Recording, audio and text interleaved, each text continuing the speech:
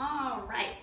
So in this next video, we're gonna attempt to do a touch and go over stay and go over park it. So touch is just where Moose comes and does a little nose bump to your palm.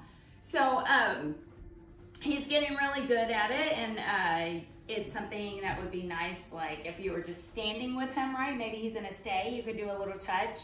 If you took him out on a patio, you can do a little touch under the table. It's also another way to call him to come. I think he wants to nap so much. I may have picked the wrong time. This may be, you know, our morning nap time happening here. So we'll start out. We'll see if we can get Moose to touch. Moose, touch. Moose. Good boy, touch. Moose, touch. Yes.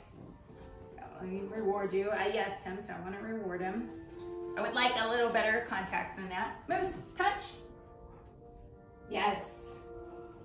Good. I can also say, okay, Moose, okay. Let him go get the treat and bring him back over with touch. Touch. Yes. Okay, go get it. Being clear about giving him permission since we just worked on the leave it. Moose, touch. Yes, good job, Moosers. Oh, that one. Get it? He got it. Moose, touch. Yeah, touch. Oh. Yes. Good job, Moose. Good job, buddy. Good. Good boy. Okay. So the next we'll go into stay, which I think he'll like because I think he wants to lay down and take a little nappy poo. So Moose, sit. Good boy. Down. Put him in a down because he's going to end up there anyway. Now on stay, I'm going to put my hand up, so it's almost like a stop sign. A little band-aid on my hand. Moose, watch me. Moose, stay. So palm up, and then I'm going to walk around. So now I'm adding in distractions. So if I was out in public with him, I'm not going to be doing all the walking around and moving. I would probably just be right here saying stay, rewarding him, doing watch me. Good boy, stay. I could add in little distractions. He likes this guy. Stay. Good, Moose. I'm gonna reward him while he's staying. So this is where he gets the reward. Good, Moose. When the stay is over, I'm gonna pat my leg and release him. So as you're working with him on stay, you can always be adding in more distance, right? How far you can go.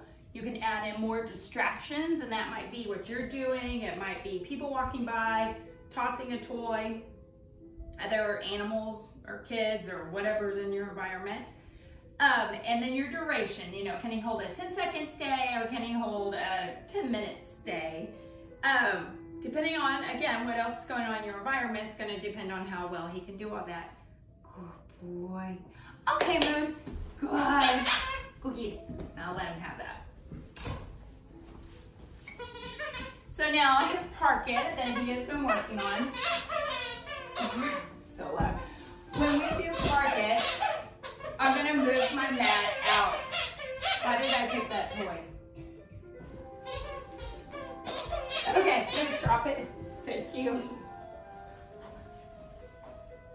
Okay, so on park it, I'm gonna move the mat from wherever it's at. I can move it over 3 feet. But by moving it, it's cueing him that we're gonna work on park it. So it will help him understand what's about to happen and just get him a little more and, you know, ready to go work on his park it. Moose, come. Moose, come. Good boy. Moose, watch me. Moose, go park it. Park it.